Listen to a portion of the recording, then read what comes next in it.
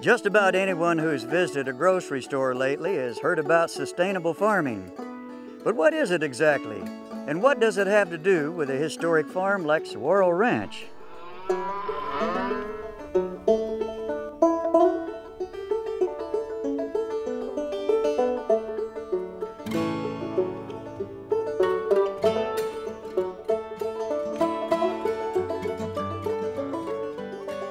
Sustainable agriculture has developed as an alternative to the technology-dependent farming methods used by most American farmers today.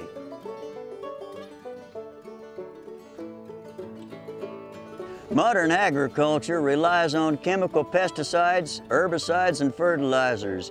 It uses standardized high-yield livestock breeds and plant varieties, and some of them are genetically engineered.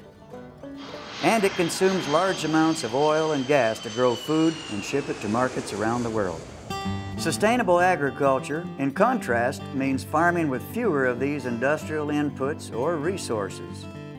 Sustainable farmers prefer well-adapted local breeds and plant varieties over standardized varieties, and they are skeptical of genetically engineered animals or plants.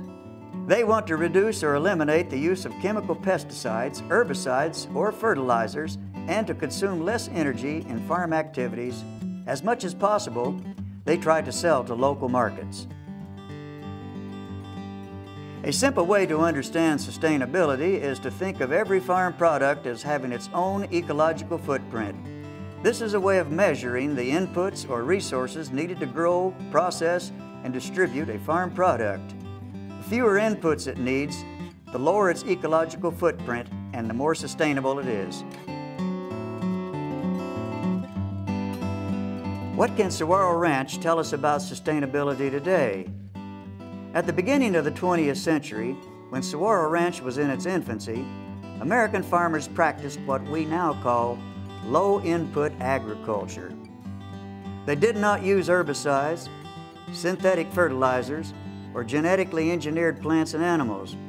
Hardly anyone had access to gasoline-powered farm machinery. Only a few chemical pesticides were available, and often they did not work. In a way, sustainable agriculture means returning to older, time-tested methods of farming. In these podcasts, we will explore some of these methods.